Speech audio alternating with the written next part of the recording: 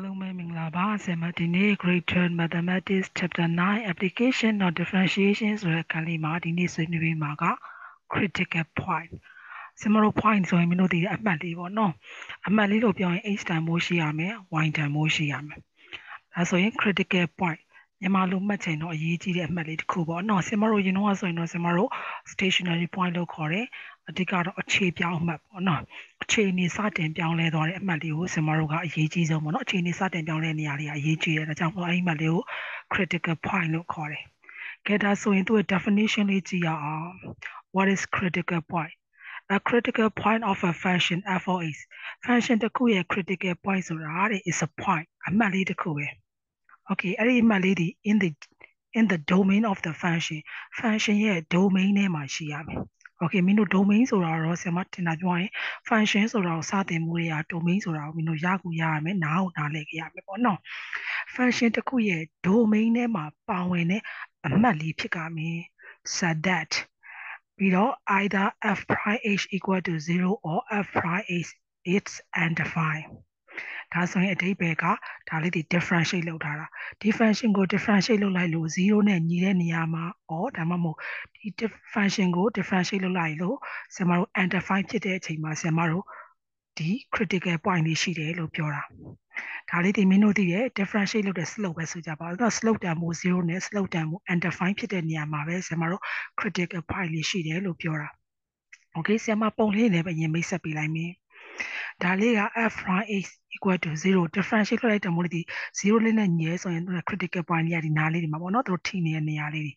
စတင်ပြီးတော့အခြေအနေလေးစတင်ပြောင်းလဲသွားတဲ့နေရာလေးတွေအဲ့ဒီ point လေးကိုဆရာမတို့ critical point လို့ခေါ်တယ် critical point f prime x ကို0နဲ့ညီရင်ဒီလို point လေးတွေရရှိပြီးတော့ f prime x က undefined တာဖြစ်ခဲ့မယ်ဆိုရင်ဆရာမတို့ရဲ့ point လေးဒီလိုပုံစံလေးတွေပါဒါဆိုရင်ဆရာမဒီမှာအရေးကြီးတဲ့တစ်ခုမင်းတို့ဘာပြောပေးရမလဲဆိုတော့ဆရာမတို့သင်ချာမှာ answer က undefined လို့သတ်မှတ်လိုက်ရတဲ့အခြေအနေမင်းတို့ကဘယ်အခြေအနေလဲဆိုတာသိရမယ်0နဲ့ညီတာတော့ပြဿနာမရှိဘူးဆရာမတို့က function တွေကို differentiate လုပ်မယ်မင်းတို့ differentiate လုပ်တတ်တယ်အဲ့ဒီခါမှာ differentiate လုပ်လိုက်တဲ့အဖြေကိုကြည့်ပြီးမင်းတို့က point ရှာတော့မယ်ဆိုမင်းတို့ကသိရမယ်ဘယ် function ရဲ့အဖြေကတော့ဘယ်ရှိတ်ထားတဲ့ကောင်လေးကတော့0နဲ့ညီလိုက်ရင် point လေးထွက်တယ်ဘယ် function ကတော့0နဲ့ညီလို့မရဘူးဒါလေးကိုမင်းတို့သိရမယ်ဘယ်ချိန်မှာလဲဆို undefined သင်ချာမှာဆရာမတို့အဖြေဒီ undefined ထွက်တယ်ဆိုရင်မင်းတို့သိရမယ်ပိုင်းခြေ0ဖြစ်တဲ့အချိန်ဝင်တော့ဆရာမတို့အပိုင်းငိမ့်နေမှာ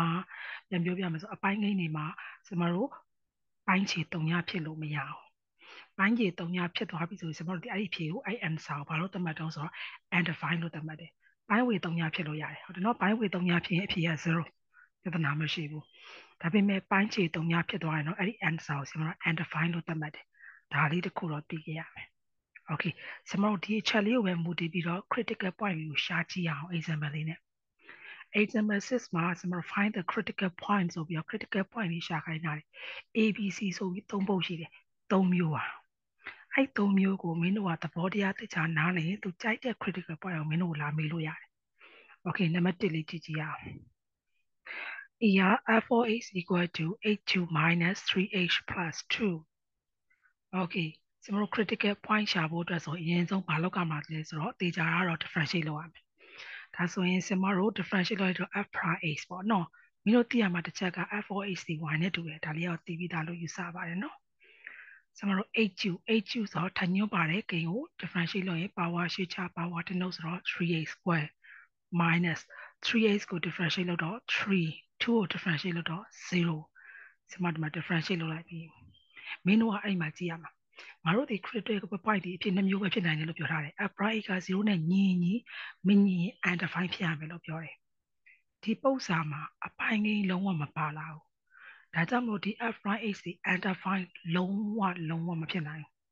ဘူးဘယ်တော့ပိုင်းကြီးပါတဲ့ကြောင့်မို့သူဒီ undefined ဖြစ်စရာအကြောင်းလုံးဝမရှိဘူးဒါကြောင့်မို့သိကြတယ်သူ့ရဲ့ critical point ဒီဘာမှပဲရှိမလို့ဆိုတော့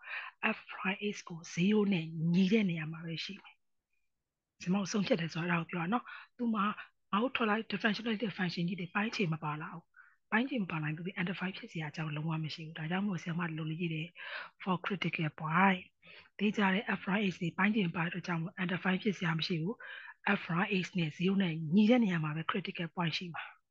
Okay အဲ့ဒီကနေတွက်ကြည့်ရအောင်ဆရာမတို့ f prime နေရာမှာ 3a square minus 3ကိုထည့်လိုက်တယ်3နဲ့တစ်ချောင်းလုံးစားလိုက်တယ်ဆရာမ minus 1လေးဒီဘက်ပို့လိုက်တယ်မပို့ဘဲနဲ့အဲ့ဒီနေရာမှာ a square minus 1 square ဆိုတော့အပေါင်းတစ်ခွင်းအနှုတ်တစ်ခွင်း h plus 1တစ်ခွင်း h minus 1တစ်ခွင်းဆိုပြီးတော့ရှာလိုက်ရတယ်နောက်ဆုံးပြရတော့သိကြတာ h equal to plus or minus 1အပေါင်းတစ်ခုရမယ်အနှုတ်တစ်ခုရမယ်ဒီနှစ်ခုရ h တန်ဖိုးနှစ်ခုရပြီဆရာမပြောဘူးတယ်အမြဲတမ်း point လို့ပြောရင် x ပါရမယ် y ပါရမယ်ကျွန်တော်တို့ x ရပြီ y ရအောင်ဘယ်လိုရှာမလို့ဆရာမရှိမှလည်းပြောခဲ့ပါတယ် y ဒီ f of x နဲ့အတူတူပဲဒါကြောင့် f of x မှာစားသွင်းရအောင် 1h equal to 1ဆိုရင် f of h မှာဟောဒီ h နေရာလေးမှာ1လေးသွင်းလိုက်တော့ဒီမှာ1ဒီမှာ1သွင်းလိုက်တော့ဆရာမဘာရအောင်ဆိုတော့0ရသွားတယ်ဒီက h ထဲမှာ -1 စားသွင်းကြည့်ရအောင်ဒီမှာ -1 ဒီမှာ +3 ဖြစ်သွားတယ်ရှင်းလိုက်တော့4ရတယ်ဒါဆိုရင် h က1ဆို y က0 h က -1ဆို y က4 critical point 2 point ရတာပေါ့ the critical points are 1,0 and -1,4 ဒါလေးဒီနံပါတ် A က f prime x critical point ဒီ f prime x equal to 0နဲ့ညီတဲ့အချိန်မှသာရှိတဲ့ point လေး okay b လေးကိုကြည့်အောင်ဒီခါတော့ b လေးကပြီးတယ် f of x equal to h minus 1 the whole power 2 by 3 okay ဆရာမတို့ဒီ critical point ရှာမယ်ဆိုအရင်ဆုံးလောကမှာ differentiate လုပ်မယ်ထိုင်ညွှန်းပါရကြောင့်မို့ power ရှေ့ချ power တစ်နှုတ်လိုက်မယ်ဆရာမ power ရှေ့ချလိုက်တော့2 by 3 power ကိုတစ်နှုတ်ဆိုတော့နောက်ကနေဆရာမကတစ်နှုတ်မယ်ဒါလေးကတော့ကျွမ်းပြီလို့ယူဆရပေါ့နော်နောက်ကတစ်နှုတ်လိုက်တော့3 by 3ဆိုတော့ -1 by 3 power minus ဆိုဆရာမတို့ကမမြင်ချင်ဘူးသင်ချာမှာဘဲပို့လိုက်တော့ဆိုတော့ power ကို plus ဖြစ်အောင်ဘဲပို့လိုက်တော့ဆိုတော့အောက်ပို့လိုက်တယ်ပေါ်မှာ2ပဲကျန်ခဲ့မယ်အောက်မှာ3 power minus လို့အောက်ကိုပို့လိုက်တယ် okay မင်းတို့ဒါဆိုသိနေပြီ critical point ရှာတော့မယ် critical point ရှာတော့မယ်ဆို critical point ဒီအခြေအနေနှမျိုးမှာပဲရှိနိုင်တယ် f prime x equal to 0မှာရှိနိုင်တယ်မင်းတို့စိတ်ကူးထဲမှာတွက်ကြည့်အောင်ရတယ်ဒါကြီးကို0နဲ့ညီလိုက်မင်းတို့ဘယ်လိုတွက်ကြမလဲဒါကြီးကဟိုဘက်သွားလဲမြောက်လဲမြောက်လာအကုန်လုံးရှိသမျှအကုန်တက်စီပြောက်သွား2 equal to 0ကြီးဖြစ်ကုန်ဒါကြောင့်မလို့ဒီလိုပိုင်းခြေပါတဲ့ကောင်လေးအပိုင်းငိမ့်ပုံစံပေါ့နော် differential လိုက်ကမှာအပိုင်းငိမ့်ဖြစ်သွားပြီတေးကြပြီဒီကောင်ဆိုရင်တော့ f prime a 0မှာ equal to 0မှာ critical point မရှိဘူးဒါဆိုဘယ်အချိန်မှာပဲ critical point ရှိမှာတော့ဆို undefined မှာ f prime a စီ undefined ဖြစ်တဲ့အချိန်မှာပဲဆရာမတို့ဘာရှိတော့မှာတော့ဆိုတော့ critical point ရှိတော့မှာဒါဆိုရင်ဆရာမခုနလေးပြောခဲ့တယ် undefined ဆိုဒီမှာဘယ်လိုအခြေအနေကိုပြောရအောင်ဆိုတော့ပိုင်းခြေ3ညဖြစ်တဲ့အချိန်ဒါလေးဒီစဉ်းစားရပါတယ်ဟောဒီ x နေရာလေးမှာမြည်သည့်ကိန်းလေးကိုထည့်လိုက်ရင်ပိုင်းခြေ3ညဖြစ်သွားမလဲပြောမယ်နော်ဟောဒီ x လေးပိုင်းခြေမှာရှိတဲ့ x လေးမှာ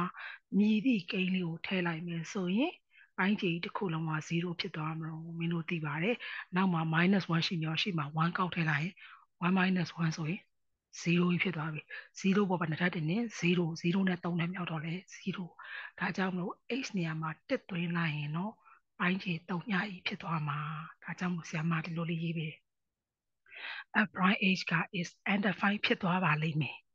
1ဘယ်ချိန်မှာတော့ x equal to 1 x နေရာမှာ1ဆိုတဲ့ကောင်တာသွားပြီးအစားသွင်းလိုက်ရင် f prime h က undefined ဖြစ်သွားမှာ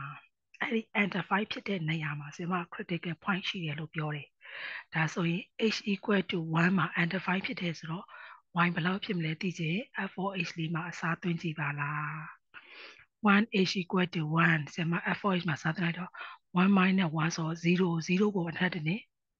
0ဒါဆိုရင်ဆရာမရဲ့ critical point လေးဒီ1,0ပေါ့တစ် point နဲ့ရှိတယ်။ Okay ဆရာမတို့ A နဲ့ B နဲ့နှစ်ပုတ်ပြီးပြီ။ A တုန်းကကြတော့ဆရာမတို့ differential လုပ်လိုက်တဲ့အခါမှာအပိုင်းကြီးမတွေ့တဲ့ကြောင့်မို့ f prime h equal to 0ကနေ critical point လေးကိုရှာတယ်။ B ကကြတော့ differential လုပ်လိုက်တဲ့အခါမှာအပိုင်းကြီးဖြစ်သွားတယ်။ဒါကြောင့်မို့သူ့ကို f prime h equal to 0မှာရှာလို့မရလို့ undefined ဘယ်နေရာမှာဖြစ်တယ်လဲဆိုတာလေးကိုရှာရတယ်။ Okay the last one number C f of x က1 by 8တဲ့1 by 8ဆိုရင်ဆရာမတို့ရှေ့ရတာခက်လို့ x equal to power -1လို့ဆရာမပြင်ရေးလိုက်တယ်အတူတူပဲဆိုတာသိနေလို့ထင်တယ်နော် Okay, critical point ရှာဖို့အတွက်ဆရာမ differentiate လုပ်မယ် power ရွှေ့ချ power 1နှုတ်လိုက်တော့ minus x power minus 2 power minus ကြီးမလို့ကျွန်တော်ပဲပြန်ဆင်းတော့အောက်ကိုပြန်ဆင်း။အိုးသူလည်းအပိုင်းကိန်းပုံစံကြီးပဲ။အဲ့လိုအပိုင်းကိန်းပုံစံကြီးတွေကတေးကြတဲ့ f prime is equal to 0နဲ့ညီလို့လုံးဝမရဘူး။ညီကြည့်လိုက်စိတ်ကူးထဲမှာ x square နဲ့တော့ပြောင်းလိုက်ရင် minus 1 equal to 0ကြီးဖြစ်သွားမှာဒါကြောင့်မို့ဒီလိုအပိုင်းကိန်းကောင်တွေကတေးကြတယ် f prime is equal to 0နဲ့လုံးဝတွက်လို့မရဘူးဒါဆို critical point ဘာမှရှိမှာတော့ f prime is equal to under 5မှာရှိမှာ okay ပြန်စဉ်းစားမယ် under 5ဒီဘယ်အချိန်မှာဖြစ်တာတော့ပိုင်းခြေလေးတုံညာဖြစ်သွားတဲ့အချိန်မှာဒါဆိုရင်ဟောဒီမှာပိုင်းခြေလေးကိုကြည့်ပါဦးဟောဒီ x နေရာလေးမှာမြည်သည့်ကိန်းလေးကိုသွင်းလိုက်ရင်